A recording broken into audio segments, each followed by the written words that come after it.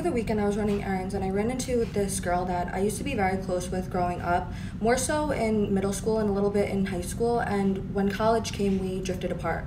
But from what I've known, she's had a boyfriend for years now. So I asked her about him and she started telling me immediately about their breakup.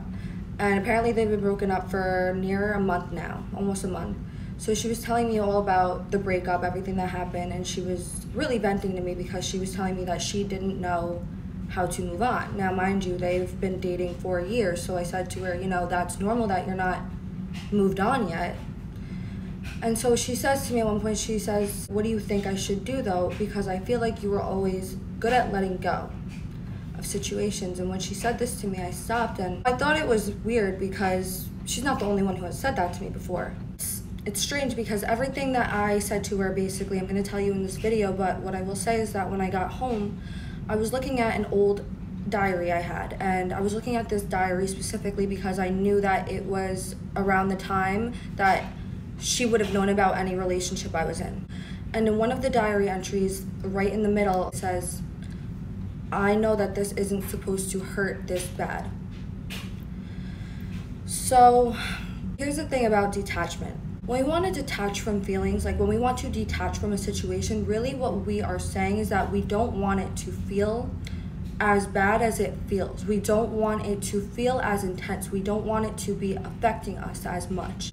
When you try to suppress your feelings, you really just don't want them to surface because you know that there's more that you're not looking at. Subconsciously, I think that more often than we want to admit, that's what we are trying to prevent from happening. We fail to really look at why we are feeling what we are feeling. So when we do this and we try to push the feeling down, we actually give it potential to really affect us when that's what we were trying to avoid doing in the first place. It's not that you don't want to have your feelings. That is not going to happen. You want to detach from things that you cannot control. You cannot control your feelings. What you can control, though, is how you look at yourself. And that's why we fail to look at ourselves, because it's very easy. Our eyes, we look at other things all day long. We don't sit there looking in the mirror all day long. We fail to look at ourselves. It is very easy because we literally are doing it all the time. It's very easy to look at everything outside of us, to give us validation, to give us definition. Let that frame the way that we see ourselves, the way that we see reality. In order to detach from your feelings, you know, it's like the only way out is through. You need to feel your feelings. You need to let them come up. You need to express them. You need to allow it to pass. When you don't allow that, and when you are doing everything that you can in order to not go through that, you're delaying the process. And not only that, it's getting stored so deep down inside of you. What's gonna end up happening is exactly what you wanted to avoid from happening in the first place, which is affecting you, which is changing you. You know, what she was saying to me was that she's home and she's just looking at his Instagram all day and she's looking at this and that. The person that I was dating at the time that I was closer with her, we were younger, and that was one of like the hardest, longest breakups that I have gone through. And, you know, because she was laughing and she said to me, I remember when I would say to her, like, or I would say to my friends, just tell me if you see anything, I'm not looking anymore. It's like you just get very tired of things outside of your actual control taking a toll on you. Over time, I stopped doing that. And what I've honestly realized is that I will sit there and cry my eyes out in bed before I even think about looking at someone's page, because that isn't going to change what I'm feeling. I also noticed that over time, it's like when these things come into our life and they don't work out, you really come to terms with the fact that you're scared of that continuing to have so much control over you. It's very unstable. It's not a stable way to live, to be, or to be in relationships. It's really not. An event that could take place in 2 seconds could break down who you are as a person. But a lot of the time, we really aren't even being real with ourselves about who we are as a person. You can't detach from feelings. You want to detach your identity, how you identify yourself with these feelings. That's what you want to detach from. And it's like, you know, you hear about people say, like, to look at yourself, and it sounds so, you know, it sounds like bad, like it sounds like so harsh, but you only think that until you do it. It's like, because no matter what, like once you do the inner work and you look at yourself, it's like every relationship that you have after that, or like every breakup that you have after that, even when that person really does something to you, like let's say that person is truly the problem, they're wrong, it's like you're not trying to detach from that person. You're well aware of what they did, and you're also well aware that it doesn't define you. So it's like you allow it to come up and you don't internalize. And so even when someone hurts you, it's not difficult for you to let go of that person and they hurt you.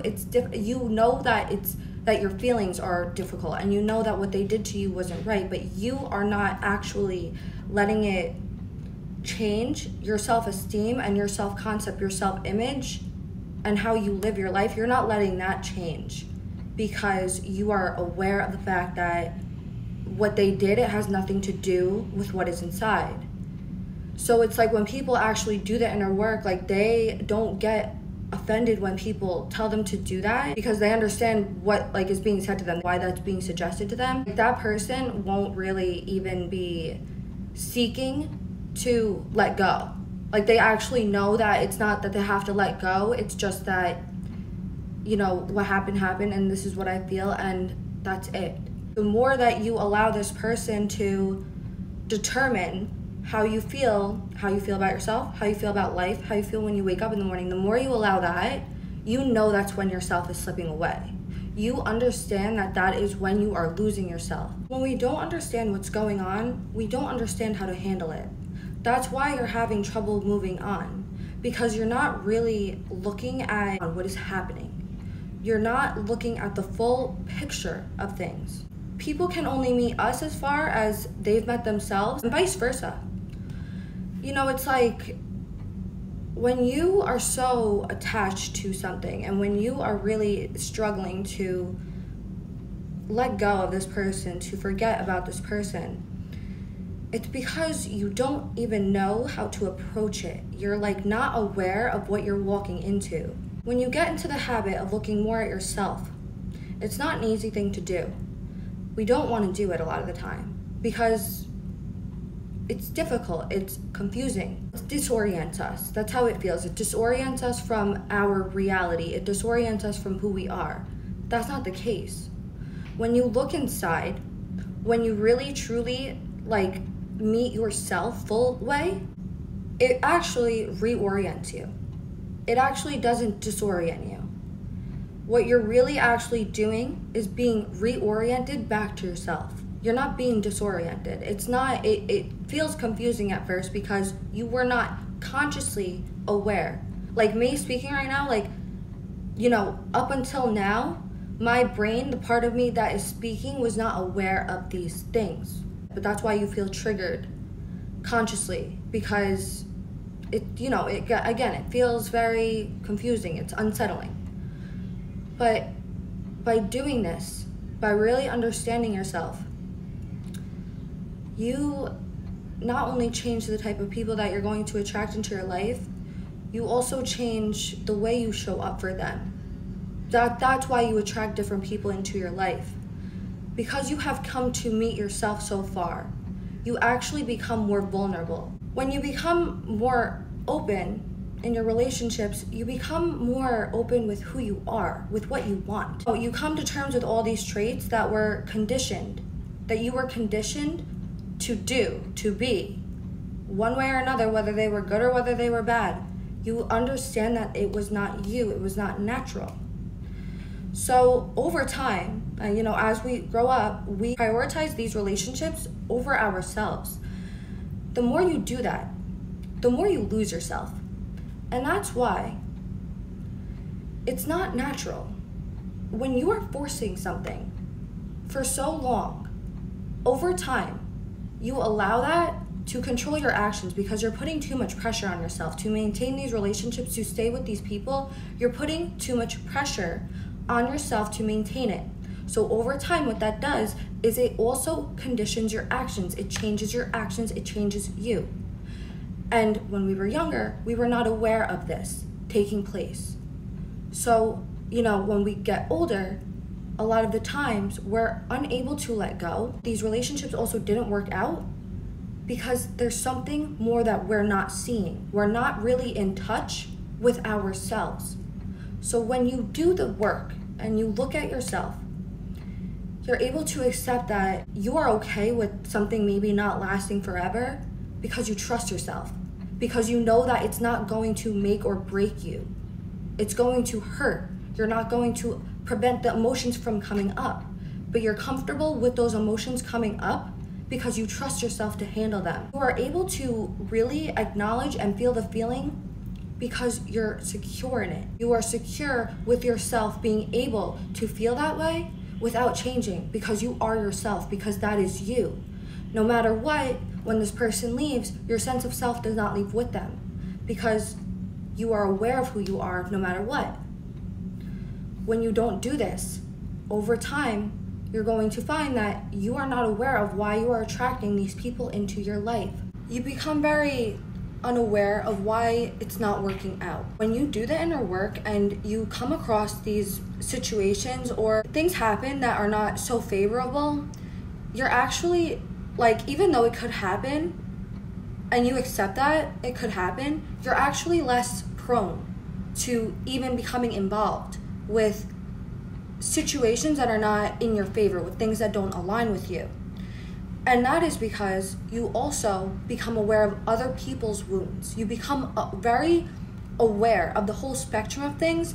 You really open your eyes as to when other people are projecting things onto you, when other people are not handling things well with you because they haven't handled things well with themselves yet. So that's why I say people are only going to meet you as far as they've met themselves, because everyone has always said to me, oh, you're so good at letting go of things.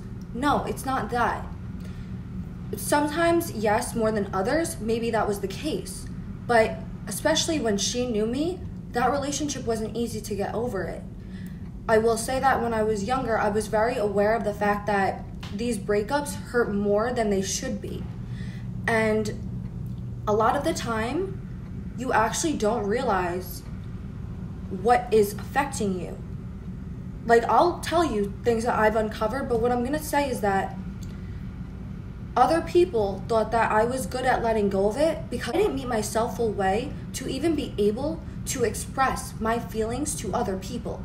So you could be sitting here and thinking that someone is totally okay with breaking up with you, and they could even move on and be with someone else right after you.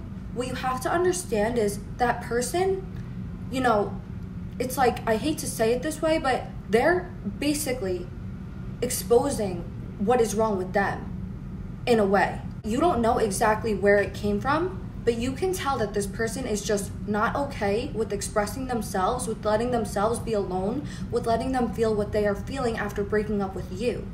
And also when people disrespect you, they're so dissociated from themselves that when they disrespect you, when they mistreat you, they are projecting things onto you.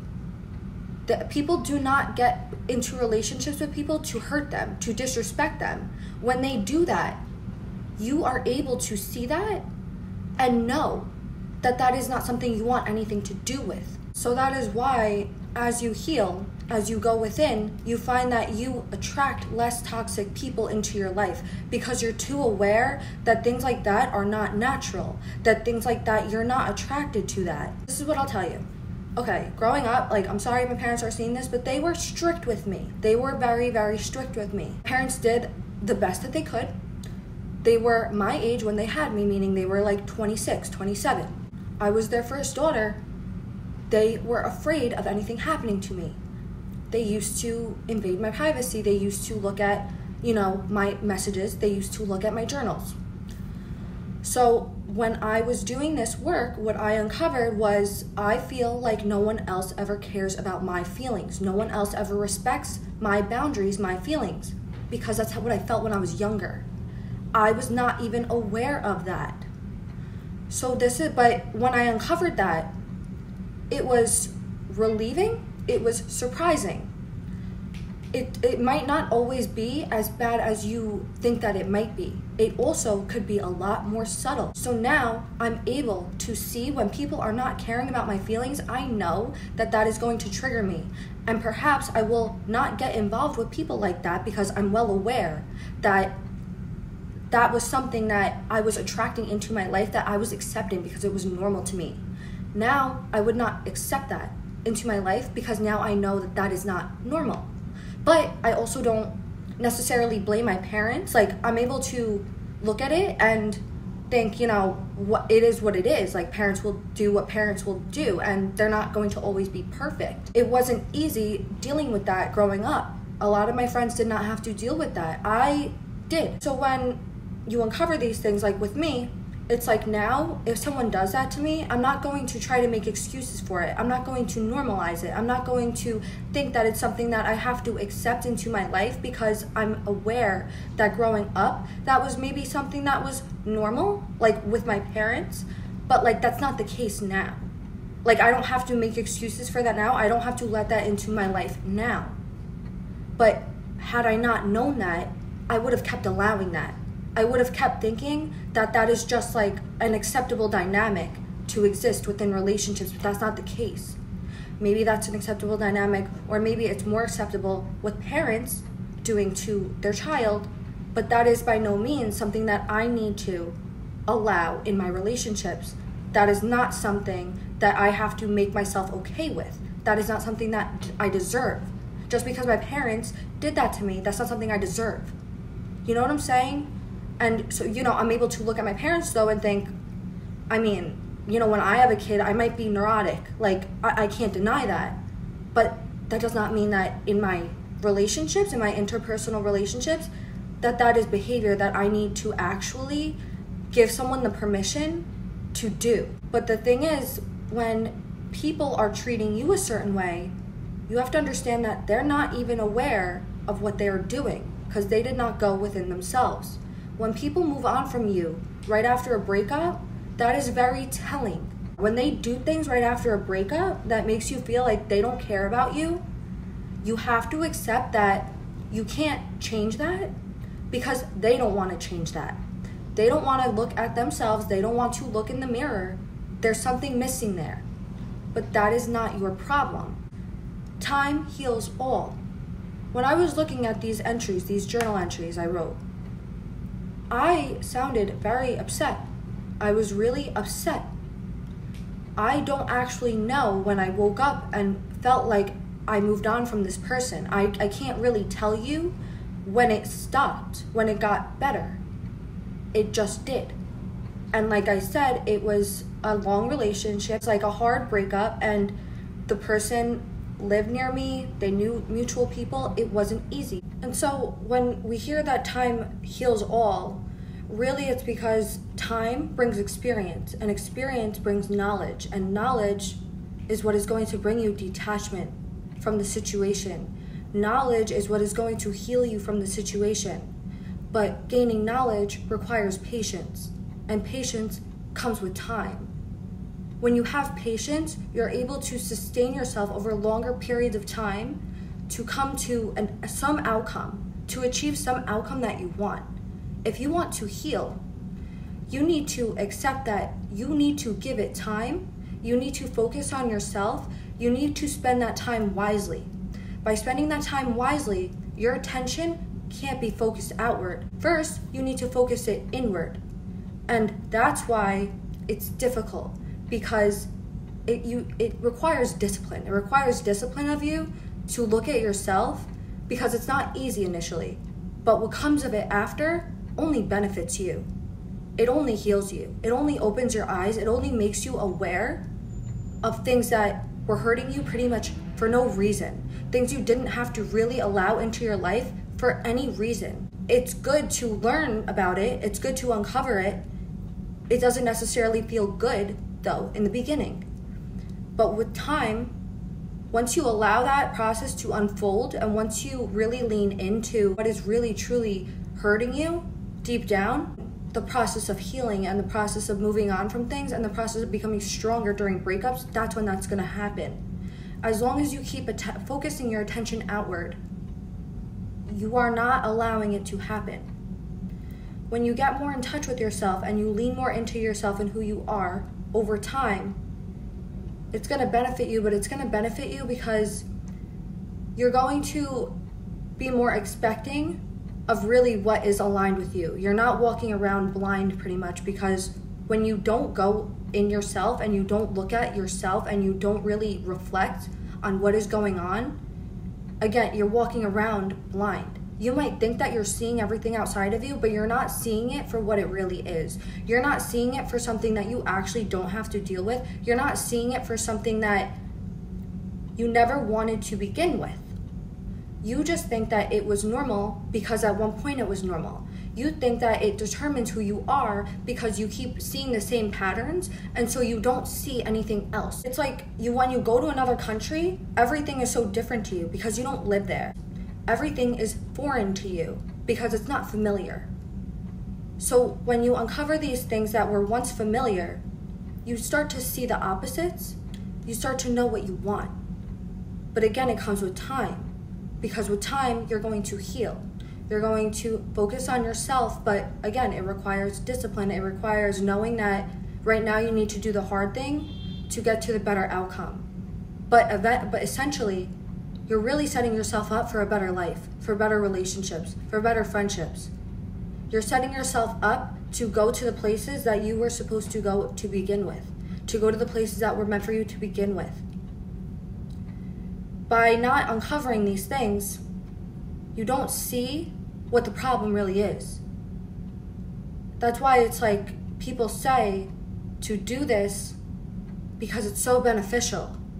And again, some things, that's like not the only thing you uncover. Like, that's not the only thing I uncovered. Other things did hurt more. It hurts.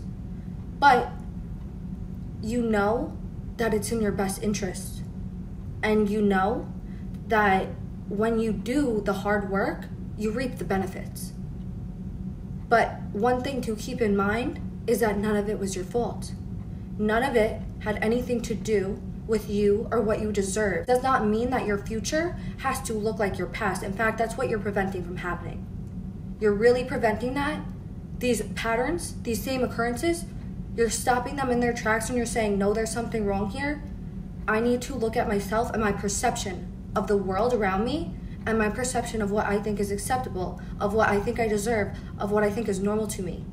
Once you do that, chances are you won't even need to learn about how to move on from things, because your eyes are opened, because you woke up, and because you know that now what the people that will come into your life, they will be the opposite of whatever has hurt you, because you're well aware of what hurt you, and you're well aware that, again, you don't have to sit here and accept it. You don't have to make it okay. You don't have to involve yourself in the situation. You thought that you had to because you didn't know that there was any better for you. And then you will move on and you will see better for yourself everywhere you go, because you're not looking in all the wrong places anymore.